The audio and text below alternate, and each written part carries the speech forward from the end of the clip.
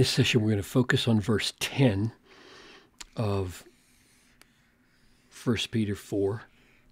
And the question we're going to ask is, how does Peter think about spiritual gifts in this context?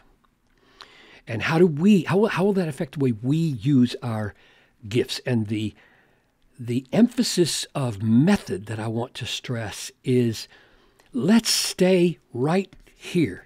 Because the temptation when we talk about spiritual gifts is, let's run over to 1 Corinthians 12, or let's go to Romans 12, because there you got a long list of gifts and it talks about how to use them and what they are. And so let's go find out the full teaching over there and come and pour it in here.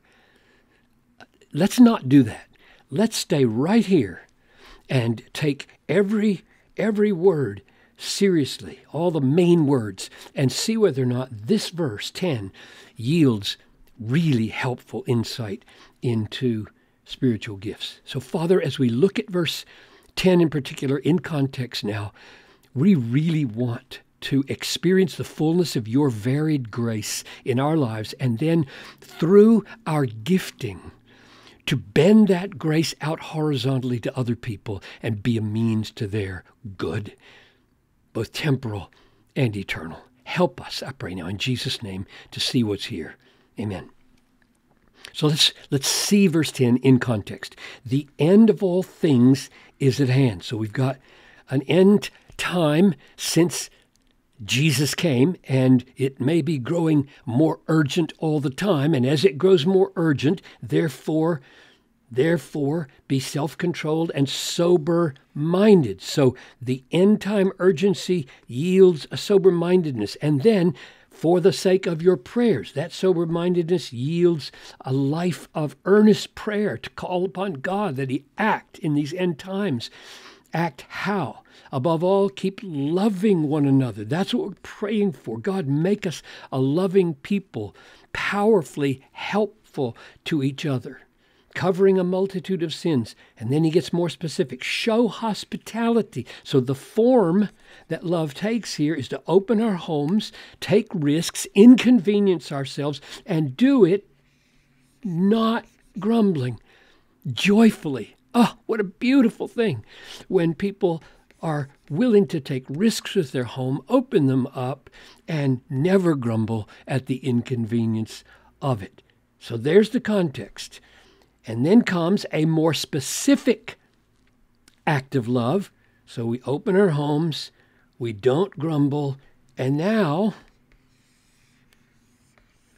we serve one another with these gifts that God has given us. So you can picture it. It's the end times. The hostilities around us are increasing.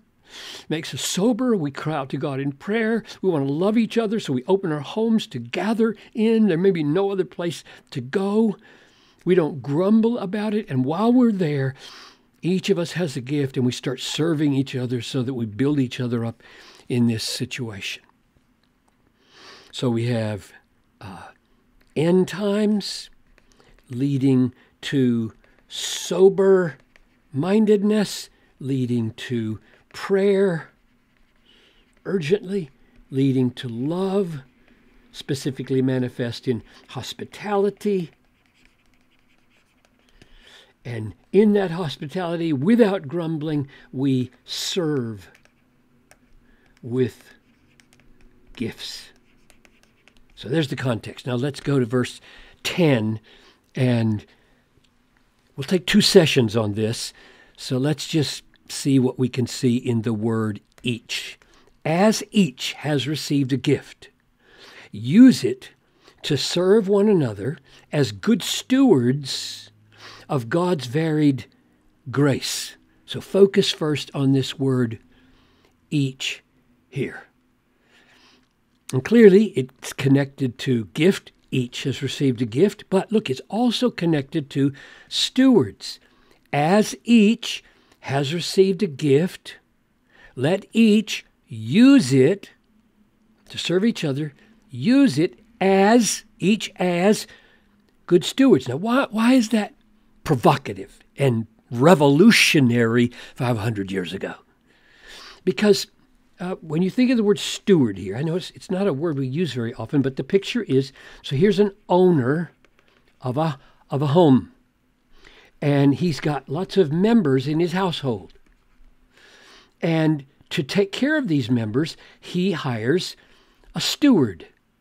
And the steward is given charge of the materials of the householder. So this is God in the image. And then the steward meets people's needs with what they need on behalf of the owner. That's the picture of a steward. Now here's the catch. As each has received a gift, let each serve others as good stewards, which means this fellow is this fellow, and this fellow is this fellow, and everybody here is this fellow. These people are stewarding grace for each other. This is revolutionary.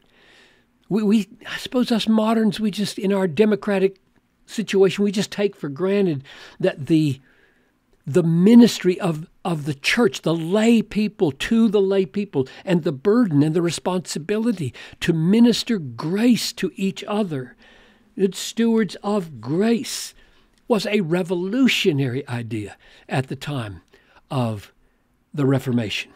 So maybe this would be a good place to stop. So let me sum up so far. So you've got the end is at hand. Let that make you sober-minded. Let your sober-mindedness lead you to pray earnestly for God's help. And what you want him to do is give you the power and the wisdom and the grace to love other people. And let that love make you willing to risk opening your home. Let's call it just open home, hospitality. And in that open home, what are you going to do? You're going to do this. Each serving others with gifts. Now, next time on this text, we'll do one more session on this text. I want us to ask more specifically, what are spiritual gifts? And what's involved in this service? And what does varied imply for us here? But for now, let's know that as we open our homes, we should always be thinking, how can I serve others with the grace of God that has been given to me?